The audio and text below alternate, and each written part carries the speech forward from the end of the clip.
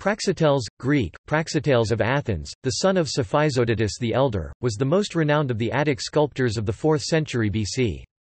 He was the first to sculpt the nude female form in a life-size statue. While no indubitably attributable sculpture by Praxiteles is extant, numerous copies of his works have survived. Several authors, including Pliny the Elder, wrote of his works, and coins engraved with silhouettes of his various famous statuary types from the period still exist. A supposed relationship between Praxiteles and his beautiful model, the thespian courtesan Phryne, has inspired speculation and interpretation in works of art ranging from painting to comic opera to shadow play. Some writers have maintained that there were two sculptors of the name Praxiteles. One was a contemporary of Phidias, and the other his more celebrated grandson.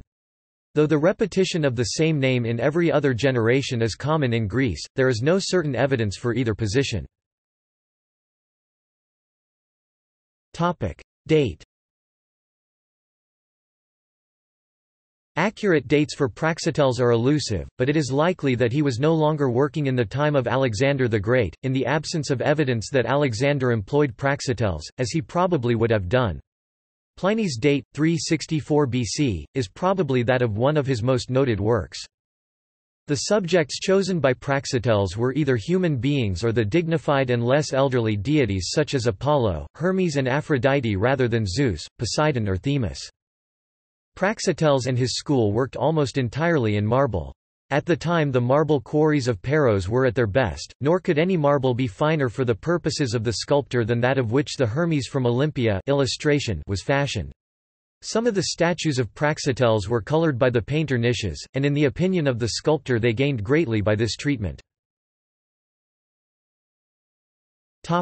Hermes and the infant Dionysus. In 1911, the Encyclopaedia Britannica noted that our knowledge of Praxiteles has received a great addition, and has been placed on a satisfactory basis, by the discovery at Olympia in 1877 of his statue of Hermes with the infant Dionysus, a statue which has become famous throughout the world. Later opinions have varied, reaching a low with the sculptor Aristide Maillol, who railed, "It's kitsch, it's frightful, it's sculpted in soap from Marseille." In 1948, Carl Blumel published it in a monograph as the Hermes of Praxiteles, reversing his earlier 1927 opinion that it was a Roman copy, finding it not 4th century either but referring it instead to a Hellenistic sculptor, a younger Praxiteles of Pergamon. The sculpture was located where Pausanias had seen it in the late 2nd century AD. Hermes is represented in the act of carrying the child Dionysus to the nymphs who were charged with his rearing. The uplifted right arm is missing, but the possibility that the god holds out to the child a bunch of grapes to excite his desire would reduce the subject to a genre figure. C. Waldstein noted in 1882, remarking that Hermes looks past the child, "the clearest and most manifest outward sign of inward dreaming." The statue is today exhibited at the Archaeological Museum of Olympia. Opposing arguments have been made that the statue is a copy by a Roman copyist, perhaps of a work by Praxiteles that the Romans had purloined. Mary Wallace suggested a 2nd century date and a Pergamene origin on the basis of the sandal type. Other assertions have been attempted by scholars to prove the origins of the statue on the basis of the unfinished back, the appearance of the drapery, and the technique used with the drilling of the hair. However, scholars cannot conclusively use any of these arguments to their advantage because exceptions exist in both Roman and Greek sculpture. Topic: Apollo Sauraktonos. Other works that appear to be copies of Praxiteles' sculpture express the same gracefulness in repose and indefinable charm as the Hermes and infant Dionysus. Among the most notable of these are the Apollo Sauraktonos, or the Lizard Slayer, which portrays a youth leaning against a tree and idly striking with an arrow at a lizard.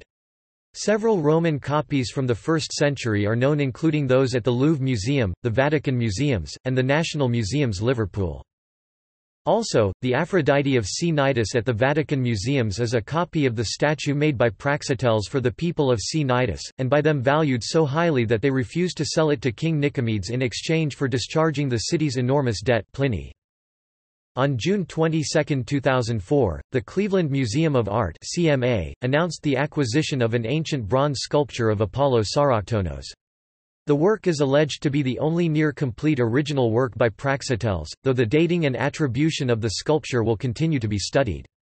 The work was to be included in the 2007 Praxiteles exhibition organized by the Louvre Museum in Paris, but pressure from Greece, which disputes the work's provenance and legal ownership, caused the French to exclude it from the show. Apollo Lykios. The Apollo Lykios or Lycian Apollo, another Apollo type reclining on a tree, is usually attributed to Praxiteles. It shows the god resting on a support, a tree trunk or tripod, his right arm touching the top of his head, and his hair fixed in braids on the top of a head in a haircut typical of childhood.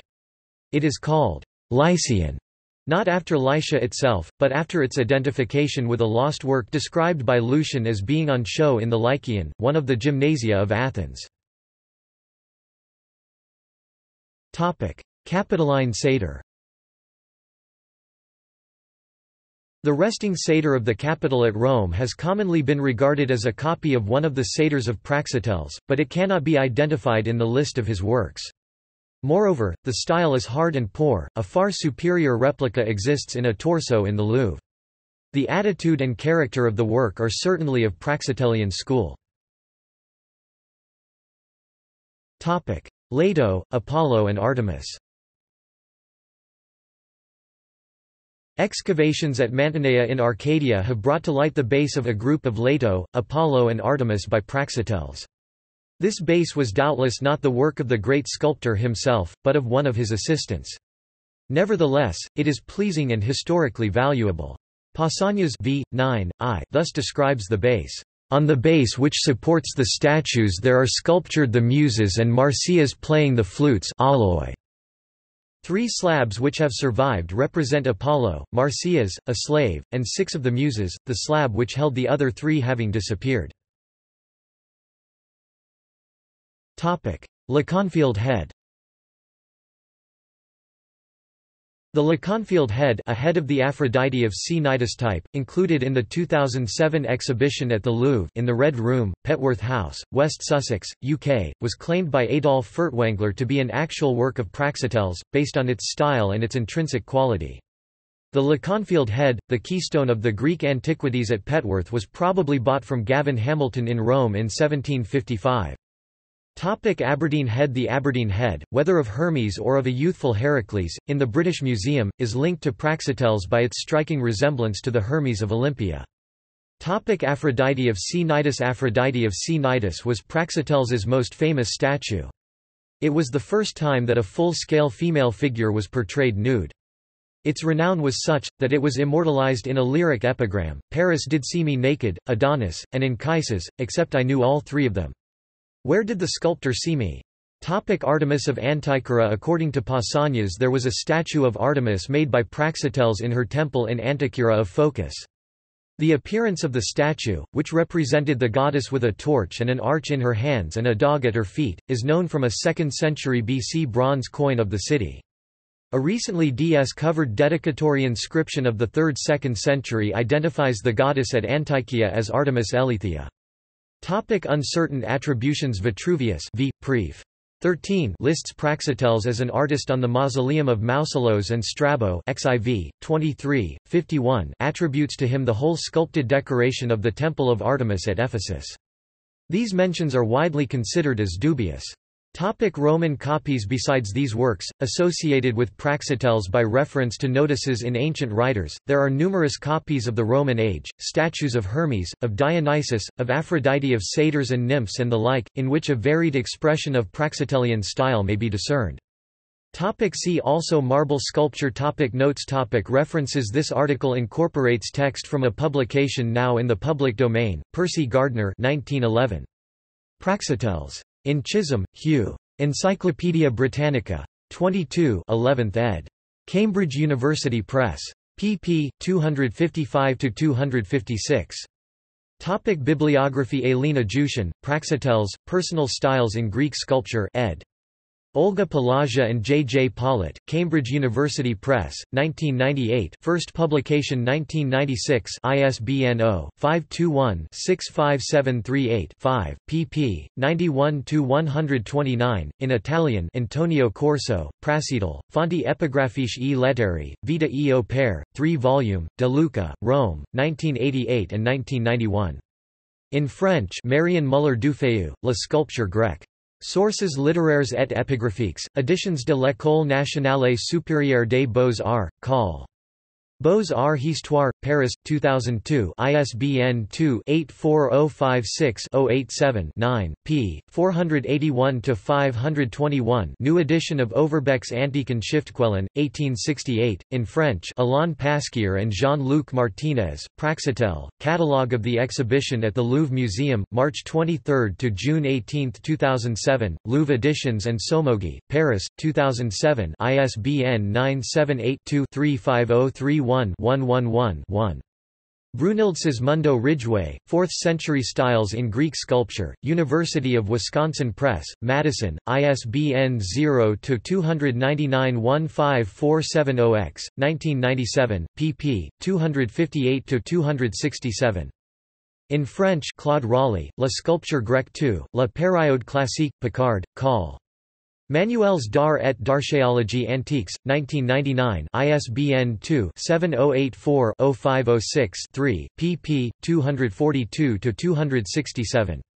Andrew Stewart, Greek Sculpture, An Exploration, Yale University Press, New Haven and London, 1990 ISBN 0-300-04072-5, pp. 277–281. External links Archaeological Museum of Olympia, the Hermes of Praxiteles CMA Collections, Apollo Sauraktonos by Praxiteles about Apollo Sauraktonos statues in marble and bronze Small head of Aphrodite, Olympia, believed to be an original work by Praxiteles 2007 Praxiteles, 2007 exhibition at the Musée du Louvre Exhibition Catalogue by Alain Pasquier and Jean-Luc Martinez. Antonio Corso. The Art of Praxelites. Lerma D. Bretschneider, Roma 2004. Volume 1 The Development of Praxiteles Workshop and Its Cultural Tradition Until the Sculpture's Acme 364–1 BC Antonio Corso. The Art of Praxelites. Lerma D. Bretschneider, Roma 2004. Volume 2. The Mature Years. Artcyclopedia, Praxiteles.